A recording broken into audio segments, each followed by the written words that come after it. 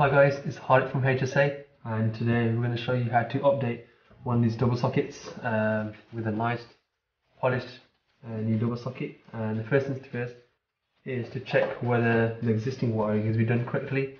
So what you can use is one of these, which is a lap MS686. Basically it tells you if your socket has been wired correctly.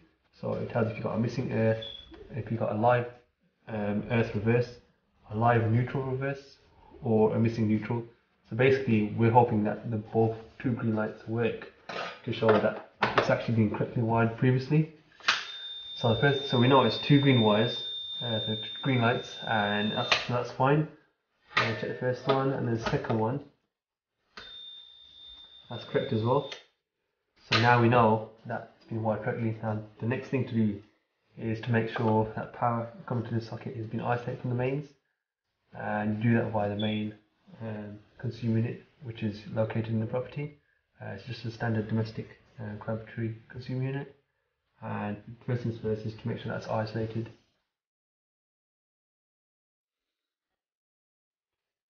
Okay, so this is a main fuse board. So you just locate the kitchen ring circuit, which is the 32 amp. So simply trip that end switch, and that should isolate the power to the kitchen.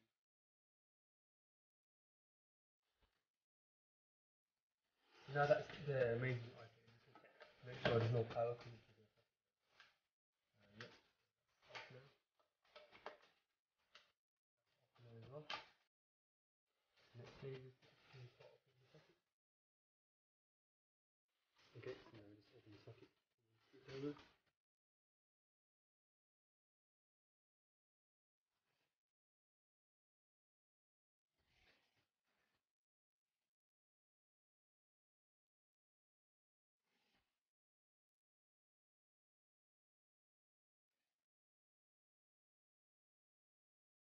As you can see, these screws are pretty long.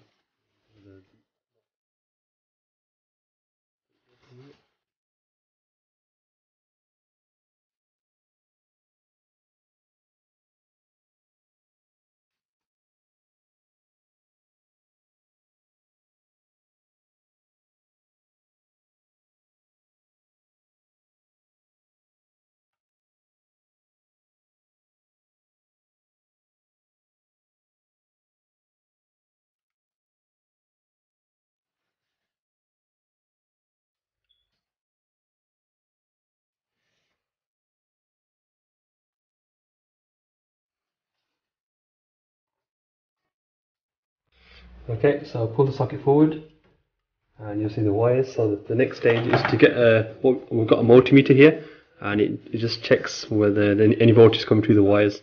I know we've isolated it at this stage, and we checked with the other tester, but the good thing about this meter, it tells you if any volts actually come through between live and neutral. So if there's a volt coming through, it would actually show you indication on how much is coming through. So AC or DC 230, and was 12 volts, and which is live left to right. So first things first, just check your live and neutral.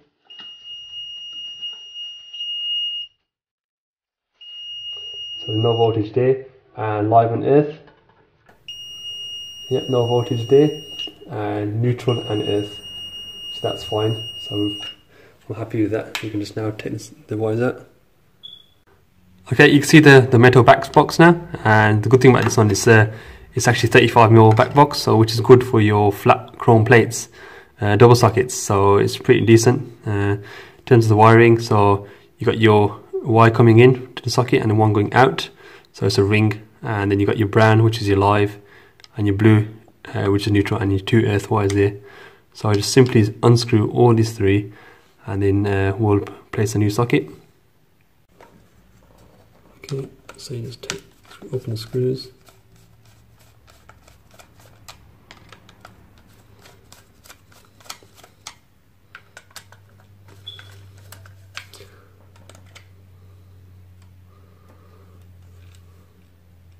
As you can see, these wires are pretty long, so I mean the sleeving hasn't been taken off from towards the end. So in terms of this wire, it's pretty long. So what we're going to do, we're just going to shorten these wires and put two separate earth sleeves and make it look a bit tidier. Okay, so I'll just take this sleeve off. First thing. So best thing to do is grab the earth wire and just pull it to the end and then simply cut it away.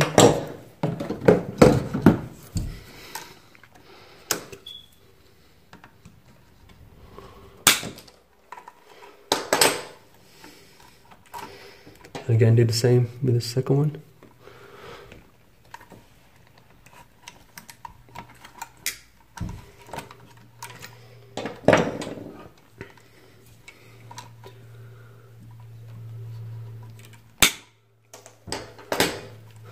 Okay, so now you can see look how long these are, so we're just going to shorten these and then put some earth sleeving on there. Okay, so let's cut these a bit shorter.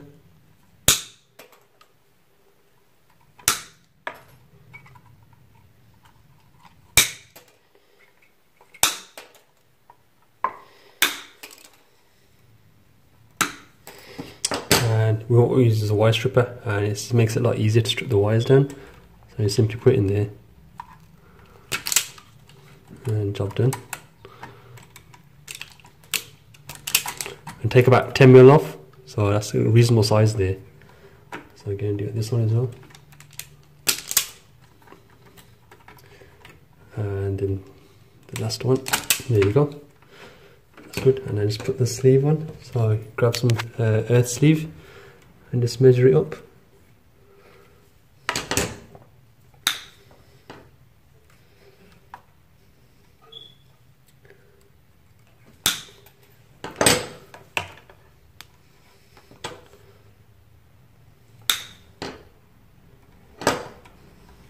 Okay, that's it, and that's ready to go. We're just going to put this, shorten these slightly, and then position these for the new socket. Okay, before you got to arrange your wires, just quickly check behind this to find out where the live and the neutral is. So the neutral's on the left hand side where we reverse it back, live, and then the two earth points. So the best thing to do is open all the screws first, so it makes it easier to put the wires in. Okay, so the neutrals, so you got to manipulate the wires slightly here. So you just put your neutrals together to here, and then your lives.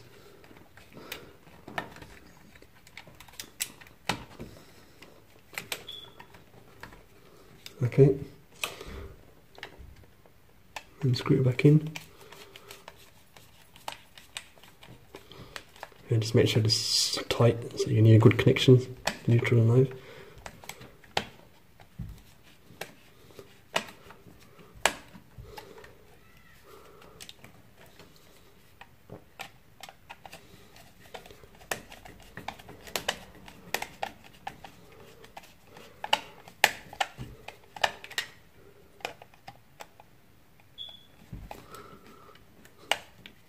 Okay, so just quickly tug the wires to make sure they're nice and tight, and do the same with your neutrals.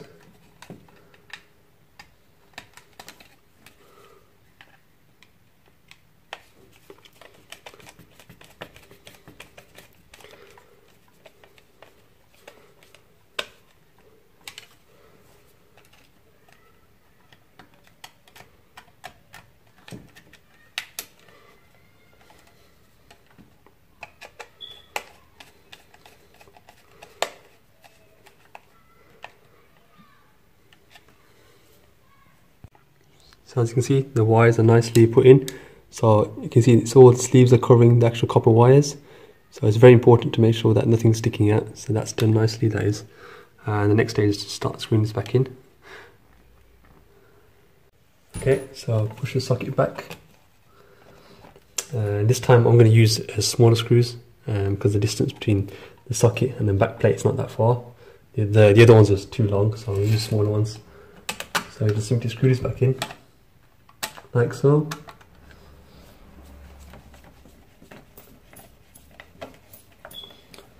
So it's best not to tighten all of it, so it makes it easy to put them both in first and then tighten them.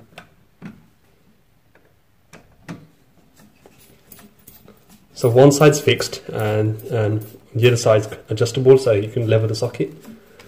So as you can see, it goes up and down. So once you fix the left, on this side, it's the left side that's fixed. So you just screw this on in, and then you can adjust it.